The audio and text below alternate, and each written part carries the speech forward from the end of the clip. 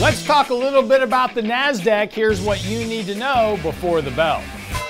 The NASDAQ has been on fire this year, of course, rising sharply with the top 10 stocks making up about 80% of the return of the S&P this year. Pretty amazing, of course, after last year. Well, NASDAQ and FAANG stocks were dead. That was the headlines back in November when I asked that question.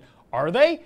Well, apparently they weren't, because this year NASDAQ up sharply from those October lows. We've gone from about 260 on the Qs up to about 317. So 30% advance so far, basically for the NASDAQ. And this just puts the market well ahead of the S&P. In fact, this year the S&P is up about 7% for the year, give or take. It would only be up 2% without those NASDAQ stocks pushing the S&P 500 higher. So that big return in the NASDAQ has certainly been a welcome relief to a lot of people invested in tech stocks. The question is, has it gone too far at this point?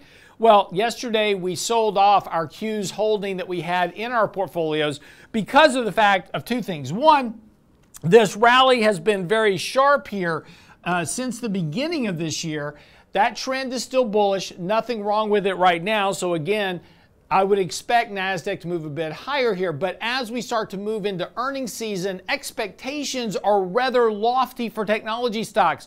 Profit margins are expected to expand by 140 basis points this year. That would put it at an all-time high, and expectation for earnings continue to outpace the rest of the markets. Now, the question becomes, since these technology stocks depend so much on consumer spending, think about Apple selling MacBooks, etc., Twitter, Microsoft, all these companies depend on consumers to buy stuff.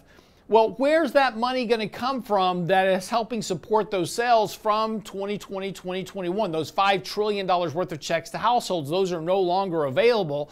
So where's that additional spending power going to come from to help support and meet these expectations that we have for a lot of the stocks in the NASDAQ? That's the question we've got to answer. But one of the reasons that we sold off our position yesterday is we're very close to triggering a MACD sell signal here from a fairly high level. Historically, when we get these sell signals, that has led to a correction in the NASDAQ to some degree, and that'll give us a better buying opportunity to add exposure back into these tech stocks in our portfolios. Right now we do own Apple and Microsoft, Google and Amazon.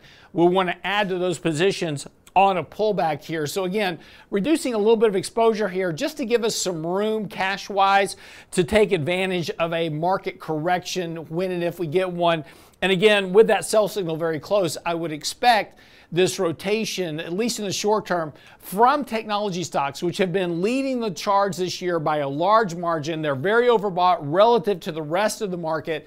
Seeing a rotation from technology back into some of the laggards of the markets this year won't be surprising. And again, that'll give us a position and an opportunity to rebalance our portfolios accordingly. NASDAQ a little bit expensive right now. Optimism very high. Maybe trim it back just a little bit. Take a little bit of profits. But I'm your host, Lance Roberts, and that's what you need to know before the bell.